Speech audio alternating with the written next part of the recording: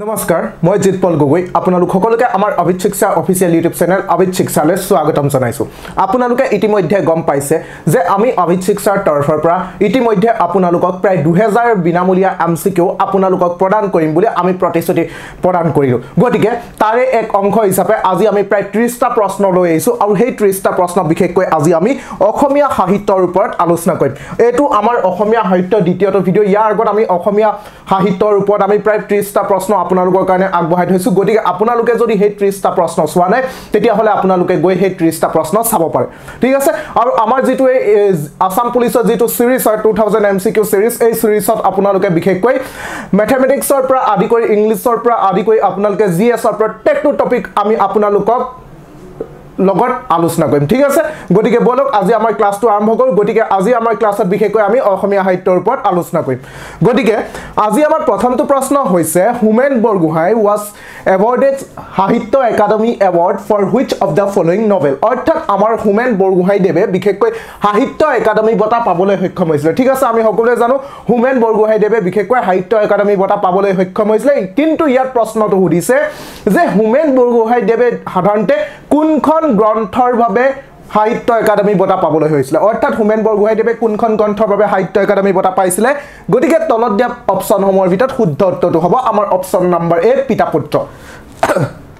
ঠিক আছে মনত ৰাখি লব আমাৰ হোমেন বৰগোহাঁই দেৱে বিশেষকৈ আমাৰ যিখন পিতাপুত্ৰ নামৰ যিখন গ্ৰন্থ আছিল সেই গ্ৰন্থখনৰ বাবে আমাৰ সাহিত্য একাডেমি বঁটা পাবলৈ সক্ষম হৈছিল next আমাৰ 842 which is the first poetry book to be awarded with সাহিত্য একাডেমি অৰ্থাৎ আমাৰ প্ৰথমখন কবিতা পুথি যিখন কবিতা পুথিয়ে সাহিত্য একাডেমি বঁটা পাবলৈ সক্ষম হৈছে অৰ্থাৎ প্ৰথমখন কবিতা পুথি যিখন কবিতা পুথিয়ে আমাৰ সাহিত্য একাডেমি বঁটা পাবলৈ সক্ষম হৈছিল গতিকে তলত দিয়া অপচনসমূহৰ ভিতৰত শুদ্ধ উত্তৰটো হ'ব আমাৰ অপচন নম্বৰ বি বনফুল আৰু এই যিখন বনফুল গ্ৰন্থ হয় এই বনফুল গ্ৰন্থখন বিশেষকৈ লিখি উলিয়াইছিলে যতীন্দ্ৰনাথ দুৱৰাদেৱে আৰু সেইভাবে আমি যতীন্দ্ৰনাথ দুৱৰাদেৱক বিশেষকৈ বনফুলৰ কবি বুলি জানো তেওঁ ঠিক আছে বনফুলৰ কবি বুলি ক'লে যতীন্দ্ৰনাথ দুৱৰাদেৱক বুজায় আৰু এই যতীন্দ্ৰনাথ দুৱৰাদেৱে বিশেষকৈ তেওঁ যিখন গ্ৰন্থ আছিল কবিতা পুথি আছিল এই কবিতা পুথিখন বনফুলৰ বাবে 1955 ত বিশেষকৈ সাহিত্য একাডেমি বঁটা পাবলৈ সক্ষম হৈছিল ঠিক আছে মনত ৰাখি লব গুৰুত্বপূৰ্ণ প্ৰশ্ন প্ৰায় প্ৰশ্ন অহাৰ সম্ভাৱনা আছে next question 843 which one is the first Assamese novel to win in the সাহিত্য একাডেমি award ঠিক আছে অৰ্থাৎ আমাৰ প্ৰথমখন অসমীয়া নভেলৰ কথা কৈছে প্ৰথমখন অসমীয়া উপন্যাসৰ কথা কৈছে যিখন উপন্যাসে সাধাৰণতে সাহিত্য একাডেমি বঁটা পাবলৈ সক্ষম হৈছে ঠিক আছে সাহিত্য একাডেমি বঁটা পাবলৈ সক্ষম হোৱা প্ৰথমখন উপন্যাস গতিকে তলত দিয়া অপচনসমূহৰ ভিতৰত শুদ্ধ উত্তৰটো হ'ব আমাৰ অপচন নম্বৰ বি ইয়াৰিংগম ঠিক আছে মনত ৰাখি ল'ব সাহিত্য একাডেমি বঁটা পাবলৈ সক্ষম হোৱা প্ৰথমখন উপন্যাস কি আছিল ইয়াৰিংগম ঠিক আছে গুৰুত্বপূৰ্ণ প্ৰশ্ন মনত ৰাখি ল'ব next question 844 the theme song of Assam সাহিত্য সভা was composed by অৰ্থাৎ আমাৰ যেটো অসম সাহিত্য সভা হয় গতিকে আমাৰ অসম সাহিত্য সভা যেটো থিম সং আছিল গতিকে অসম সাহিত্য সভা যেটো থিম সং আছিল এই সংটো সাধাৰণতে কোনে কম্পোজ কৰিছিল গতিকে তলত দিয়া অপচনসমূহৰ ভিতৰত শুদ্ধ উত্তৰটো হ'ব আমাৰ অপচন নম্বৰ সি মিত্ৰদেৱ মহন্ত অৰ্থাৎ আমাৰ অসম সাহিত্য সভাৰ যেটো থিম সং আছিল সেই থিম সংটো বিশেষকৈ কম্পোজ কৰিছিল মিত্ৰদেৱ মহন্ত ঠিক আছে মনত ৰাখি ল'ব নেক্সট কোৱেশ্চন হৈছে 845 who among the following is called father of Assamese prose অৰ্থাৎ আমাৰ গদ্য সাহিত্যৰ জনক বা পিতৃ বুলি কোৱা হয় গদ্য সাহিত্যৰ পিতৃ বুলি কোৱা হয় গতিকে তলত দিয়া অপচনসমূহৰ ভিতৰত শুদ্ধ উত্তৰটো হ'ব আমাৰ অপচন নম্বৰ বি ভট্টদেৱ ঠিক আছে অৰ্থাৎ আমাৰ বিশেষকৈ ভট্টদেৱক আমাৰ অসমীয়া গদ্য সাহিত্যৰ পিতৃ বুলি জনা যায় next 846 what is the name of Jyoti Prasad Agarwala's third place set in the backdrop of World War II অৰ্থাৎ আমাৰ দ্বিতীয় বিশ্বযুদ্ধৰ যেটো প্ৰেক্ষাপট আছিল দ্বিতীয় বিশ্বযুদ্ধৰ প্ৰেক্ষাপটত আমাৰ বিশেষকৈ জ্যোতি প্ৰসাদ আগৰৱালা দেৱে প্ৰস্তুত কৰা বা লিখি উলোৱা তেওঁ তৃতীয়খন নাটক কি আছিল অৰ্থাৎ ইয়াত সুধিছে বিশেষকৈ জ্যোতি প্ৰসাদ আগৰৱালা দেৱৰ তৃতীয়খন নাটকৰ নাম সুধিছে যি তৃতীয়খন নাটক বিশেষকৈ আমাৰ দ্বিতীয় বিশ্বযুদ্ধৰ প্ৰেক্ষাপটৰ ওপৰত প্ৰস্তুত কৰা হৈছিল গতিকে তলত দিয়া অপচনসমূহৰ ভিতৰত শুদ্ধ উত্তৰটো হ'ব আমাৰ অপচন নম্বৰ সি লভিতা ঠিক আছে মনত ৰাখি ল'ব বিশেষকৈ আমাৰ জ্যোতি প্ৰসাদ আগৰৱালা দেৱৰ যিখন লভিতা হয় লভিতাখন সাধাৰণতে তৃতীয় তেওঁ নাটক আছিল আৰু এই লভিতাতে সাধাৰণতে দ্বিতীয় বিশ্বযুদ্ধৰ ওপৰত প্ৰস্তুত কৰা হৈছিল ঠিক আছে next question 847 which magazine marked the beginning of the romantic era in Assamese literature অর্থাৎ আমার যেটো অসমীয়া সাহিত্য ঠিক আছে অর্থাৎ আমার যেটো অসমীয়া সাহিত্য হয় এই অসমীয়া সাহিত্যত সাধাৰণতে ৰোমান্টিক যেটো যুগ হয় যেটো ৰোমান্টিক যুগ হয় সাধাৰণতে কোনখন আলোচনীৰ জৰিয়তে আমাৰ ৰোমান্টিক যুগৰ আৰম্ভ হয় অসমীয়া সাহিত্যৰ যেটো ৰোমান্টিক যুগ এই ৰোমান্টিক যুগটো সাধাৰণতে কোনখন আলোচনী আবিৰ্ভাৱৰ লগে লগে ৰোমান্টিক যুগৰ আৰম্ভ গটিকে তলত দিয়া অপচন সমূহৰ ভিতৰত শুদ্ধ উত্তৰটো হ'ব আমাৰ অপচন নম্বৰ এ জোনাকি ঠিক আছে জোনাকি আলোচনী আৰম্ভ হোৱাৰ লগে লগে তাক আমি কি বুলি কওঁ রোমান্টিক যুগ বুলি কওঁ Next hoise 848 who is the father of Assamese short story অর্থাৎ আমার যেটো Assamese short story আছে ঠিক আছে ছুটি গল্প গটিকে অসমীয়া ছুটি গল্পৰ পিতৃ বুলি কাক কোৱা হয় তলত দিয়া অপচন সমূহৰ ভিতৰত শুদ্ধ উত্তৰটো হ'ব আমাৰ অপচন নম্বৰ সি লক্ষ্মীনাথ বেজবৰুৱাদেৱ ঠিক আছে লক্ষ্মীনাথ বেজবৰুৱাদেৱক বিশেষকৈ আমাৰ ছুটি গল্পৰ জনক বুলি কোৱা হয় Next hoise what is the name of Assam first romantic poem অর্থাৎ আমাৰ অসমৰ প্ৰথমটো romantic কবিতা কি হয় অসমৰ প্ৰথমটো romantic কবিতাৰ কথা উঠিছে ঠিক আছে অসমৰ প্ৰথমটো romantic কবিতা কি হয় বুলি প্ৰশ্ন কৰিছে ঠিক আছে গটিকে তলত দিয়া অপচনসমূহৰ ভিতৰত শুদ্ধ উত্তৰটো হ'ব আমাৰ অপচন নম্বৰ বি বনকুৱাৰী ঠিক আছে অসমৰ প্ৰথমটো romantic কবিতা হৈছে বনকুৱাৰী নেক্সট কোৱেশ্চন হৈছে What was the first Assamese play to be aired through Guwahati Onatar Kendra? অর্থাৎ আমাৰ যেটো গুৱাহাটী অনাতাৰ কেন্দ্ৰ হয় গুৱাহাটী অনাতাৰ কেন্দ্ৰৰ মাধ্যমেৰে সম্প্ৰচাৰিত হোৱা আমাৰ নাটকখনৰ নাম কি ঠিক আছে গুৱাহাটী অনাতাৰ কেন্দ্ৰৰ যোগেদি সম্প্ৰচাৰিত হোৱা প্ৰথমখন নাটক কি হয় ঠিক আছে মনত ৰাখি লব গুৱাহাটী অনাতাৰ কেন্দ্ৰ গটিকে তলত দিয়া অপচন সমূহৰ ভিতৰত শুদ্ধ উত্তৰটো হ'ব আমাৰ অপচন নম্বৰ বি ধৰালৈ যিদিনা নামিব সৰগ ঠিক আছে এইখিনতে বহুতে ক'ব পাৰে যে আমাৰ প্ৰথম নাটক কিন্তু যদি আমি কওঁ নাটক কিন্তু তেওঁলোকে ক'ব পাৰে যে ধৰালৈ যিদিনা নামিব সৰক নহয় আৰু কোনোবাই ক'ব পাৰে বিন বৈৰাগী কিন্তু প্ৰকৃততে ক'ব বিচাৰিছো যে আমি যদি কওঁ গুৱাহাটী অনাতাৰ কেন্দ্ৰৰ যোগেদি সম্প্ৰচাৰিত হোৱা প্ৰথমখন কিন্তু নাট হৈছে ধৰালৈ যিদিনা নামিব সৰক ঠিক আছে কিন্তু আমি যদি কওঁ যে আমাৰ প্ৰথমবাৰ বাবে আমি যদি কওঁ যে আমাৰ ৰেডিও বা অনাতাৰত সম্প্ৰচাৰিত হোৱা প্ৰথমখন অসমীয়া বুলি যদি কওঁ তেতিয়া হলে হ'ব বিন বৈৰাগী ঠিক আছে বিন বৈৰাগীখন হৈছে অল ইণ্ডিয়া ৰেডিও ঠিক আছে অল ইণ্ডিয়া ৰেডিও আৰু আমাৰ বিশেষকৈ ধৰালৈ যিদিনা নামিব সৰক এটো হৈছে বিশেষকৈ গুৱাহাটী অনাতাৰ আৰু ইয়াত আমি প্ৰশ্নটো সুধিছে গুৱাহাটী অনাতাৰ ঠিক আছে মনত ৰাখি লব সো বিন বৈৰাগী প্ৰথম সম্প্ৰচাৰিত বিন বৈৰাগী হৈছে কিন্তু বিন বৈৰাগী আমাৰ গুৱাহাটী অনাতাৰ কেন্দ্ৰৰ পৰা সম্প্ৰচাৰিত হোৱা নাছিল আৰু বিন বৈৰাগীৰ ৰচক আছিল প্ৰফুল্ল চন্দ্ৰ বৰুৱা আৰু ধৰালৈ যিদিনা নামিব সৰক ৰচক হৈছে সত্য প্ৰসাদ বৰুৱা ঠিক আছে মনত ৰাখি লব নাম দুটা Next question 851 who translated the book Raja Oedipus into Assamese অর্থাৎ আমাৰ ৰজা ইউডিপাছ নামৰ যিখন গ্ৰন্থ হয় এই ৰাজা ইউডিপাছ গ্ৰন্থখন অসমীয়ালৈ কোনে অনুবাদ কৰিছিল গটিকে তলত দিয়া অপচন সমূহৰ ভিতৰত শুদ্ধ উত্তৰটো হ'ব আমাৰ সত্য প্ৰসাদ বৰুৱাদেৱে ঠিক আছে ৰজা ইউডিপাছ গ্ৰন্থখন বিশেষকৈ অসমীয়ালৈ অনুবাদ কৰিছিল সত্য প্ৰসাদ বৰুৱাদেৱে next question 852 who was the author of the book A Few Remarks on Assamese Language অৰ্থাৎ আমাৰ A Few Remarks on Assamese Language নামৰ যিখন গ্ৰন্থ আসলে এই গ্ৰন্থখনৰ লেখক কোন গটিকে তলত দিয়া অপচন সমূহৰ ভিতৰত শুদ্ধ উত্তৰটো হ'ব আমাৰ option number B Anandaram Dhekial Phukan ঠিক আছে মনত ৰাখি লব আনন্দৰাম ঢেকিয়াল ফুকন দেৱে বিশেষকৈ A Few Remarks on Assamese Language নামৰ গ্ৰন্থখন লিখি উলিয়াইছিল ঠিক আছে Next question hoise 853 the first Assamese person who is awarded the Dada Saheb Phalke award অর্থাৎ আমাৰ Dada Saheb Phalke বঁটা পাবলৈ সক্ষম হোৱা প্ৰথমজন অসমীয়া ব্যক্তি কোন আছিল ঠিক আছে মনত ৰাখি লব Dada Saheb Phalke বঁটা পাবলৈ সক্ষম হোৱা প্ৰথমজন অসমীয়া ব্যক্তি কোন হয় গটিকে তলত দিয়া অপচন সমূহৰ ভিতৰত শুদ্ধ উত্তৰটো হ'ব আমাৰ অপচন নম্বৰ এ ডক্টৰ ভূপেন হাজৰিকাদেৱ ঠিক আছে ডক্টৰ ভূপেন হাজৰিকাদেৱ প্ৰথমবাৰৰ বাবে Dada Saheb Phalke বঁটা আমাৰ অসমৰ পৰা পাবলৈ সক্ষম হৈছিল Next question hoise 854 who was the first Assamese to win the Sahitya Academy Award অর্থাৎ আমাৰ অসম যেটো সাহিত্য একাডেমি পাবলৈ সক্ষম হোৱা প্ৰথমজন অসমীয়া কোন আছিল ঠিক আছে প্ৰশ্নটো সুধিছে সাহিত্য একাডেমি বঁটা পাবলৈ সক্ষম হোৱা প্ৰথমজন অসমীয়া আছিল যতীন্দ্ৰনাথ দুৱাৰদেৱ ঠিক আছে আমি ইতিমধ্যে আলোচনা কৰিলো যতীন্দ্ৰনাথ দুৱাৰদেৱ যিখন আমাৰ বিশেষকৈ বনফুল আছিল সো বনফুলৰ বাবে যতীন্দ্ৰনাথ দুৱাৰদেৱে সাহিত্য একাডেমি বঁটা পাবলৈ সক্ষম হৈছিল নেক্সট হৈছে who created the fictional character কিপাবৰ Barua অৰ্থাৎ কিপাবৰ বৰুৱা নামৰ যিটো ক্যাৰেক্টাৰ হয় এই কিপাবৰ বৰুৱা নামৰ ক্যাৰেক্টাৰটো সাধাৰণতে কোনে সৃষ্টি কৰিছিল কাৰ সৃষ্টি আছিল কিপাবৰ বৰুৱা এটা যেটো ক্যাৰেক্টাৰ আসলে ক্যাৰেক্টাৰটো সাধাৰণতে কোনে সৃষ্টি কৰিছিলে গতিকে তলত দিয়া অপচনসমূহৰ ভিতৰত শুদ্ধ উত্তৰটো হ'ব লক্ষ্মীনাথ বেজবৰুৱা ঠিক আছে মনত ৰাখি ল'বা কিপাবৰ বৰুৱা নামৰ যেটো ক্যাৰেক্টাৰ হয় আমাৰ অসমীয়া সাহিত্যৰ সেই ক্যাৰেক্টাৰটো সাধাৰণতে লক্ষ্মীনাথ বেজবৰুৱাদেৱে সৃষ্টি কৰিছিলে নেক্সট কোৱেশ্চন হৈছে 856 who was the first secretary of the Assamese ভাষা উন্নতি সাধিনী সভা অৰ্থাৎ অসমীয়া ভাষা উন্নতি সাধিনী সভাৰ প্ৰথম সম্পাদক কোন আছিল ঠিক আছে প্ৰশ্নটো সুধিছে অসমীয়া ভাষা উন্নতি সাধিনী সভাৰ প্ৰথম সম্পাদক কোন হয় গতিকে তলত দিয়া অপচনসমূহৰ ভিতৰত শুদ্ধ উত্তৰটো হ'ব আমাৰ শিৱৰাম শৰ্মা বৰদলৈ ঠিক আছে মনত ৰাখি ল'ব শিৱৰাম শৰ্মা বৰদলৈ হৈছে অসমীয়া ভাষা উন্নতি সাধিনী সভাৰ প্ৰথমজন সম্পাদক Next question, who is the first person from Assam to receive Gyanpith Award? অৰ্থাৎ আমাৰ অসমৰ পৰা জ্ঞানপীঠ বঁটা পাবলৈ সক্ষম হোৱা প্ৰথমজন অসমীয়া কোন আছিল ঠিক আছে অসমৰ পৰা জ্ঞানপীঠ বঁটা পাবলৈ সক্ষম হোৱা প্ৰথমজন অসমীয়া কোন আছিল গতিকে তলত দিয়া অপচনসমূহৰ ভিতৰত শুদ্ধ উত্তৰটো হ'ব আমাৰ অপশন নাম্বাৰ সি বীৰেন্দ্ৰ কুমাৰ ভট্টাচাৰ্য দেব ঠিক আছে বীৰেন্দ্ৰ কুমাৰ ভট্টাচাৰ্য দেবে বিশেষকৈ আমাৰ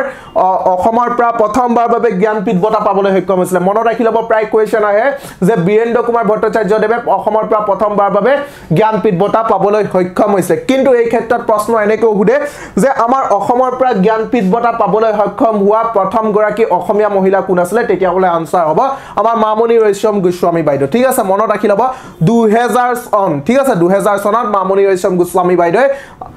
জ্ঞানপীঠ বঁটা পাবলৈ সক্ষম হৈছিল next question 858 who was the first woman to be awarded the Padma Shri award and become the president of the Assam সাহিত্য সভা অৰ্থাৎ আমাৰ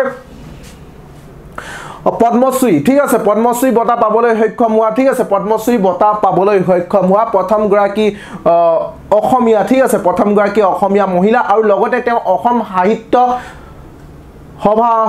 সভাপতি হৈছিল ঠিক আছে মনত ৰাখি ল'ব আমাৰ বিশেষকৈ পদ্মশ্ৰী বঁটা পাবলৈ সক্ষম হোৱা প্ৰথম গৰাকী অসমীয়া মহিলা আৰু লগতে সাহিত্য সভাৰ সভাপতি হ'বলৈ সক্ষম হোৱা সেই অসমীয়া মহিলা গৰাকী কোন হয় গতিকে তলত দিয়া অপচনসমূহৰ ভিতৰত শুদ্ধ উত্তৰটো হ'ব নলিনী বালা দেৱী বাইদেউ ঠিক আছে নলিনী বালা দেৱী বাইদেউ পদ্মশ্ৰী বঁটা পাইছিল আৰু লগতে তেওঁ অসম সাহিত্য সভাৰ সভাপতি পদটো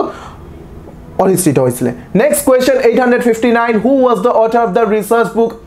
book Assamese its formation and development অৰ্থাৎ আমাৰ কোনখন বিশেষকৈ আমাৰ সুধিছে প্ৰশ্নটো সুধিছে Assamese its formation and development নামৰ যিখন গ্ৰন্থ হয় এখন ৰিসাৰ্চ বুক হয় গতিকে Assamese its formation and development নামৰ যিখন গ্ৰন্থ এই গ্ৰন্থখনৰ লেখক কোন হয় ঠিক আছে গ্ৰন্থখনৰ নাম হৈছে Assamese its formation and development এই গ্ৰন্থখনৰ লেখক হৈছে আমাৰ অপচন নম্বৰ ডি বাণীকান্ত কাকতিদেৱ মনত ৰাখি ল'ব Assamese its formation and development নামৰ যিখন গ্ৰন্থ হয় এই গ্ৰন্থখনৰ লেখক হৈছে বাণীকান্ত কাকতিদেৱ ঠিক আছে আমাৰ নেক্সট কোৱেশ্চনটো হৈছে 860 ঠিক আছে 860 আমাৰ বিশেষ প্ৰশ্নটো হৈছে who was the founder of the company Assam Printers and Publishers Limited অৰ্থাৎ আমাৰ Assam Printers and Publishers Limited নামৰ যেটো কোম্পানী হয় এই কোম্পানীটোৰ প্ৰতিষ্ঠাপক কোন হয় গতিকে তলত দিয়া অপচনসমূহৰ ভিতৰত শুদ্ধ উত্তৰটো হ'ব আমাৰ অপচন নম্বৰ এ চন্দ্ৰ কুমাৰ আগৰৱালা দেৱ ঠিক আছে মনত ৰাখি ল'ব বিশেষকৈ আমাৰ Assam Printers and Publishers Limited নামৰ যেটো কোম্পানীটোৰ প্ৰতিষ্ঠাপক হৈছে চন্দ্ৰ কুমাৰ আগৰৱালা দেৱ Next question 861 what was the name of Nirmal Prabha Bordolai's first book of poem অৰ্থাৎ আমাৰ নিৰ্মল প্ৰভা বৰদলৈ প্ৰথমখন কবিতা পুথিৰ নাম কি আছিল গতিকে তলত দিয়া অপচনসমূহৰ ভিতৰত শুদ্ধ উত্তৰটো হ'ব আমাৰ অপচন নম্বৰ এ বন ফৰিঙৰ ৰং ঠিক আছে নিৰ্মল প্ৰভা বৰদলৈ প্ৰথমখন কবিতা পুথি হৈছে বন ফৰিঙৰ ৰং Next question 862 who is called the poet of Hugandhir Pokhila অৰ্থাৎ আমাৰ হুগন্ধিৰ পখিলা নামেৰে কোনজন কবিক জনা যায় ঠিক আছে কোনজন কবিক আমি হুগন্ধিৰ কবি বুলি হুগন্ধিৰ পখিলাৰ কবি বুলি গম পাওঁ ঠিক আছে মনত ৰাখি ল'ব কোনজন কবিক আমি হুগন্ধিৰ পখিলাৰ কবি বুলি জানো গতিকে তলত দিয়া অপচনসমূহৰ ভিতৰত শুদ্ধ উত্তৰটো হ'ব আমাৰ হীৰেন ভট্টাচাৰ্য দেৱ ঠিক আছে হীৰেন ভট্টাচাৰ্য দেৱক আমি বিশেষকৈ হুগন্ধিৰ পখিলাৰ কবি বুলি জানো next question who directed the film Indramalati অৰ্থাৎ আমাৰ যিখন ইন্দ্ৰমালতী নামৰ যিখন চলচ্চিত্ৰ আছিল এই চলচ্চিত্ৰখনৰ পৰিচালক কোন আছিল গতিকে তলত দিয়া অপচনসমূহৰ ভিতৰত শুদ্ধ উত্তৰটো হ'ব আমাৰ জ্যোতিপ্ৰসাদ আগৰৱালা দেৱ অৰ্থাৎ ইন্দ্ৰমালতীখন বিশেষকৈ 1939ত জ্যোতিপ্ৰসাদ আগৰৱালা দেৱে তেওঁ পৰিচালনা কৰিছে তেওঁ এখন দ্বিতীয়খন চলচ্চিত্ৰ আছিল প্ৰথম চলচ্চিত্ৰখন আমি সকলোৱে জানো জয়মতী আছে তাৰ পাছত দ্বিতীয়খন তেওঁ আছিল বিশেষকৈ Indramalati Next question 864 who was the author of the novel Parshuram অৰ্থাৎ পৰশুৰাম নামৰ যিখন উপন্যাস আছিল এই পৰশুৰাম নামৰ উপন্যাসখনৰ লেখক কোন আছিল ঠিক আছে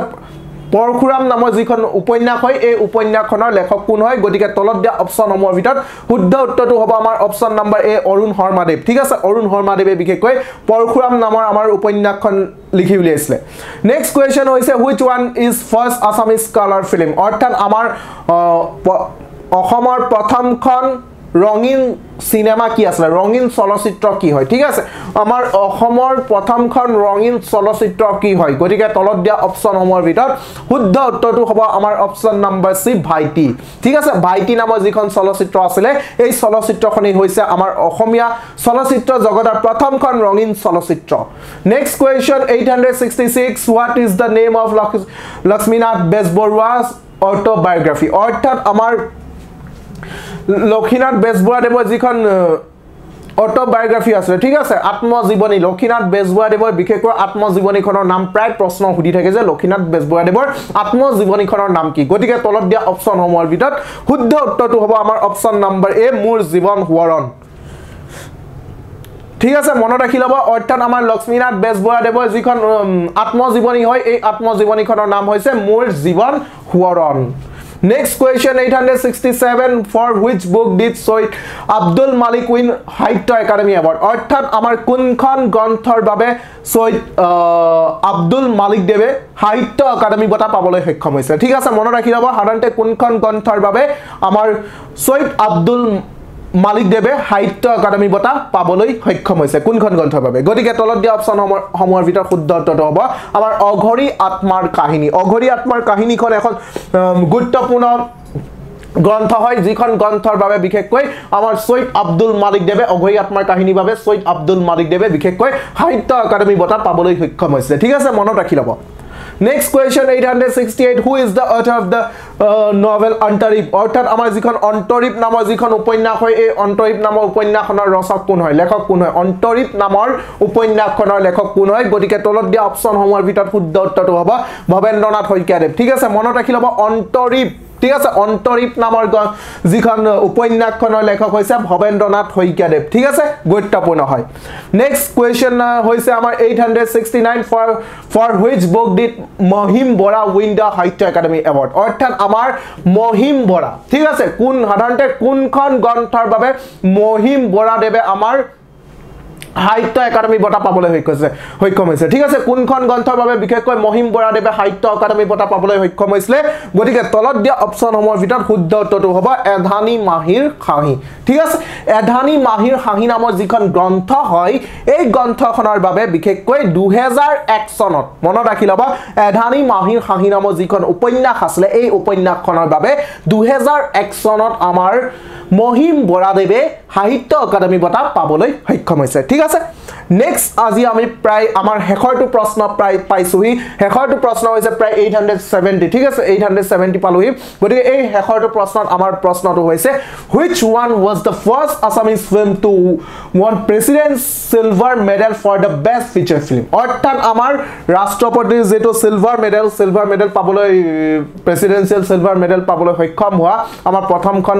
অসমীয়া চলচ্চিত্ৰৰ নামটো সুধিছে ঠিক আছে গতিকে তলত অপচনসমূহ হৈছে ভাইটি ৰঙা পুলিচ পিয়লি ফুকন আৰু ইন্দ্ৰমালতী গতিকে তলত দিয়া অপচনসমূহৰ ভিতৰত শুদ্ধ উত্তৰটো হ'ব ৰঙা পুলিচ ঠিক আছে মনত ৰাখি ল'ব ৰঙা পুলিচ নামৰ যিখন চলচ্চিত্ৰ হয় আমাৰ অসমীয়া চলচ্চিত্ৰ ৰঙা পুলিচ এই ৰঙা পুলিচ অসমীয়া চলচ্চিত্ৰখনে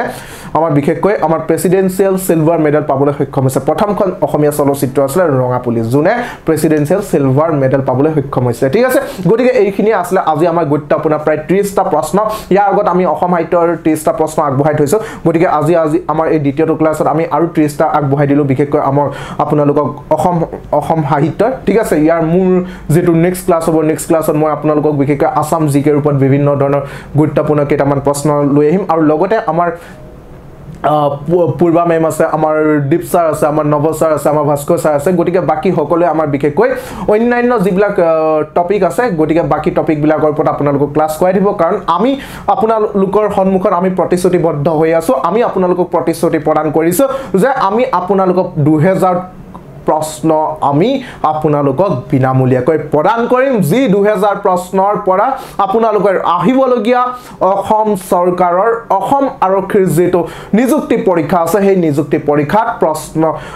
অহাৰ সম্ভাৱনা অতিকৈ গুৰুত্বপূৰ্ণ ঠিক আছে গতিকে আজি আমাৰ ক্লাসটো ইমানতে সামৰণি পেলাইছো আৰু আপোনালোকে যদি আমাৰ ক্লাসটো চাই ভাল পাইছে তেতিয়া হলে আমাৰ ক্লাসটোত লাইক আৰু কমেন্ট কৰিবলৈ নাপাহৰিব আৰু আপোনালোক সকলোকে আপোনালোকৰ আগন্তুক আহিবলগীয়া যেটো পৰীক্ষা হয় তাৰ বাবে আপোনালোক সকলোকে এবাৰ শুভেচ্ছা জনালো আৰু আপোনালোকে যদি কেনেবাকৈ আমাৰ অফিচিয়েল ইউটিউব চেনেলটো সাবস্ক্ৰাইব কৰা নাই তেতিয়া হলে আপোনালোক সকলোকে আমাৰ অফিচিয়েল ইউটিউব চেনেলটো সাবস্ক্ৰাইব কৰিব কাৰণে অনুৰোধ জনালো আৰু আপোনালোকে আমাৰ ক্লাসটো ইমান আন্তৰিকতাৰে ইমান দেৰিলৈকে চাই থকাৰ বাবে আপোনালোক সকলোকে আমি অন্তৰৰ পৰা ধন্যবাদ জনালো